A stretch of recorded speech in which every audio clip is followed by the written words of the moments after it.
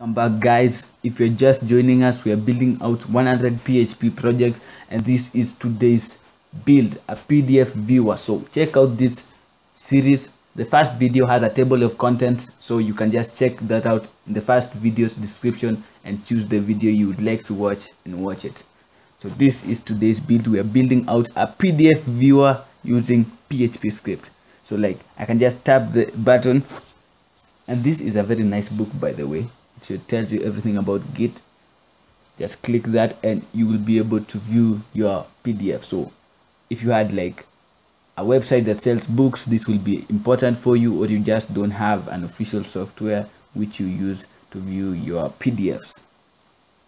That's out of the way. That's full functionality. Yippee, yay.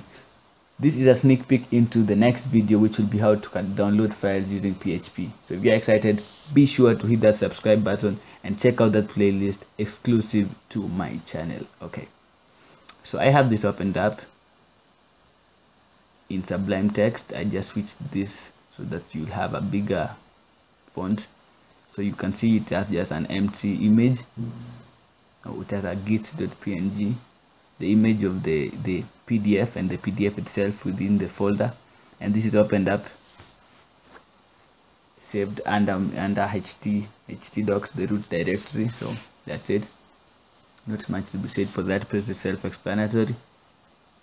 So first, what we're going to do is create the UI with the image and the button. So first you have to create a div called container. Within this div, we're going to nest some wrappers which will hold our text so that we can later position it using flex. So the hero is, as usual, if you've been following this series, we use flexbox a lot. So we're just going to say PDF, read PDFs using PHP script, pick out our emojis, and once we're done with that, we need to replicate this several more times for the image. So I'm going to do this the simplest way possible, break tags. Then I need to create the second div, which is also a wrapper. In here we're going to place the image, the PDF image. So I'm just going to route that to wherever the PDF is, the image to the PDF, and give it a class of image. And then I'm just going to specify the height and the width so that I don't have to style it later on. So once you're done with that, there's only one detail left, which is the button and the footer. So we're going to style that, to create that in a bit.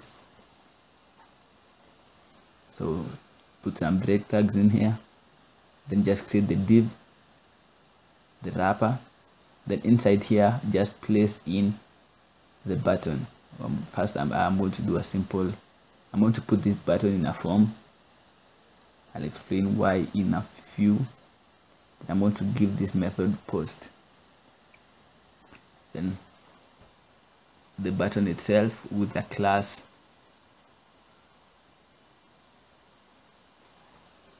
and name submit with the value of submit to. So just call that read PDF. Simple. Close that up. Then finally we need the footer, which nests the h3 that usually just displays the All Made with Love by Langard Fortune, or in this case your name. So the emojis, my machine is kind of running slow today, my apologies. Okay, save that and let's see how terrible this looks.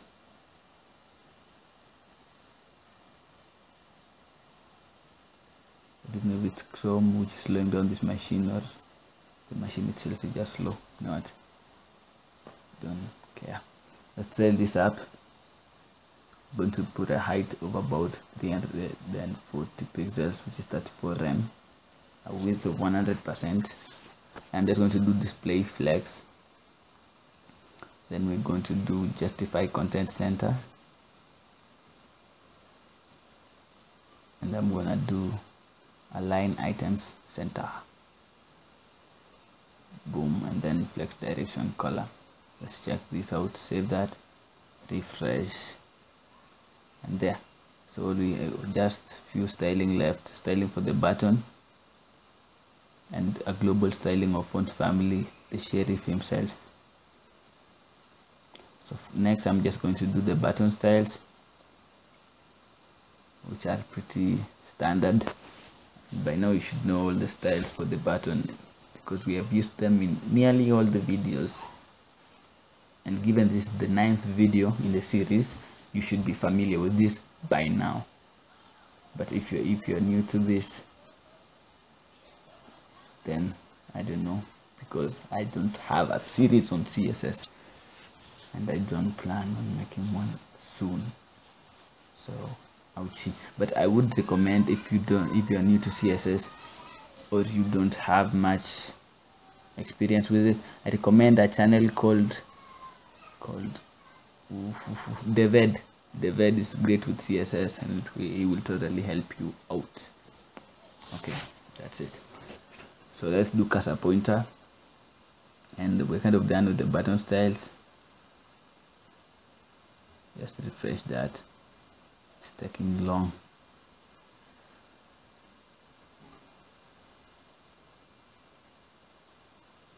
Yes, boom.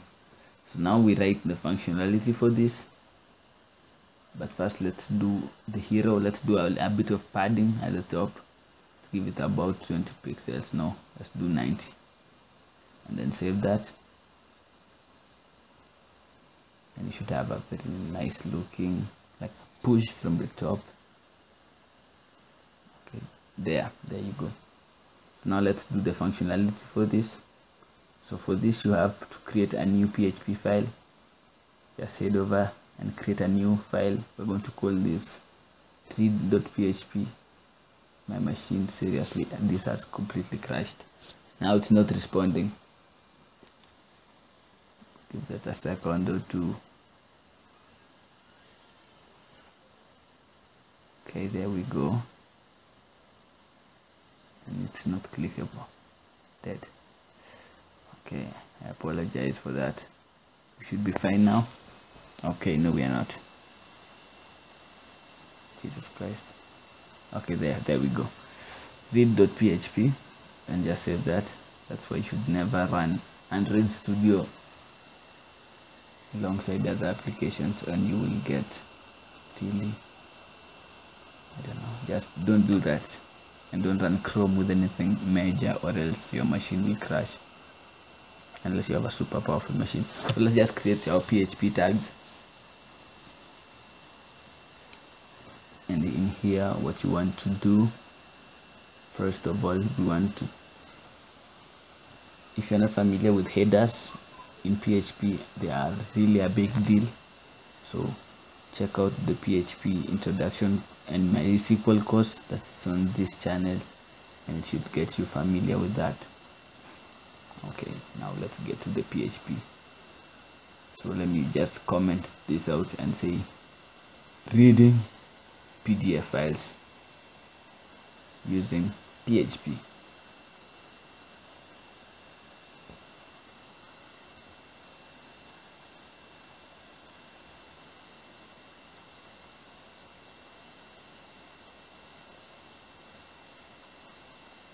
We're going to do a variable called file name.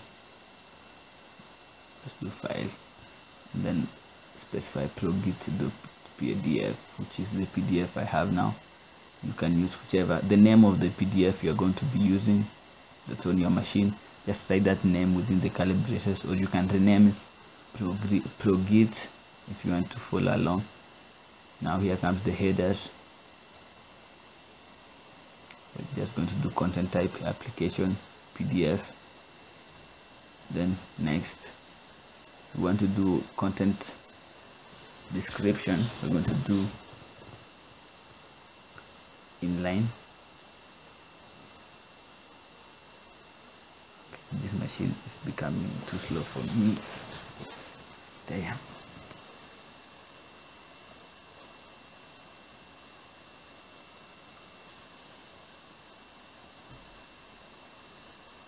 That's concatenation in PHP.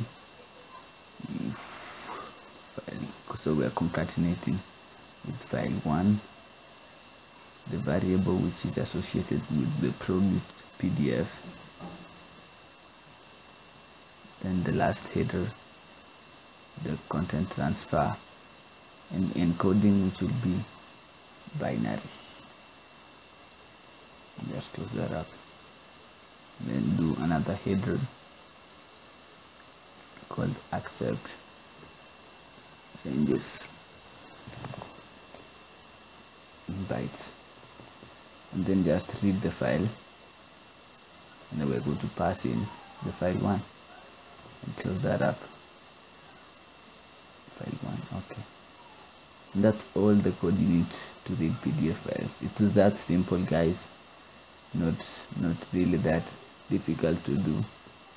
But if this tutorial helped you, check out the playlist on the channel and consider hitting that red button. But right now, what's reading our file is the read.php page, and we kind of want the button, the read button, the read PDF button, to be the one that actually launches this process. So basically, we could just use an anchor tag to redirect us to this page where we can read our PDF, or alternatively, so that you can get hardcore at PHP, I want to show you something called redirecting in PHP. So it's simple and it's fun, and you should really know about this. So that's why we're going to use redirecting instead of just an anchor tag. So what we want to do is head back to our index.php.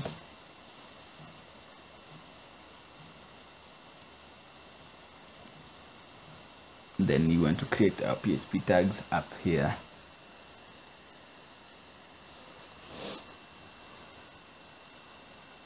Then we're going to check if that button has been clicked. Then we will do a header. So what you really do with headers, essentially in redirecting, you just create the header, then within it you pass in a string, and that string will have location, then where you want to redirect to, so which in this case is read.php, and then just close that up. Then remember to close up your curly braces, and once we head back to our index page, it should be able to redirect us on click of the button to our read.php, which will automatically open up the PDF. Hopefully that's understood.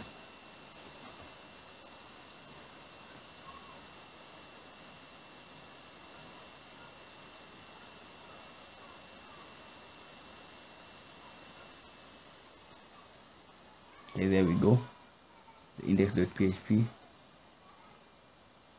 and once we click it, it will open up this PDF. So hopefully this is helpful to you guys, and if it was, consider subscribing to the channel and check out the other 99 videos on the series. From me to you all, peace out.